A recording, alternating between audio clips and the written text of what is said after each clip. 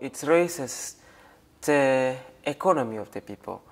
When maybe you are from the village, you are participated to a high level, maybe you get some money, so maybe you start a project in the village to help those people, you motivate also those people, and then they will also do the same thing. Maybe even if they study, they don't do sports. So you raise the standards of living of those people when you participate in sports, because you will be the mirror to those people. Many guys will come and say, hey, this guy come from a village, from this village. So everybody want to move to that village and see where you came up, what you did.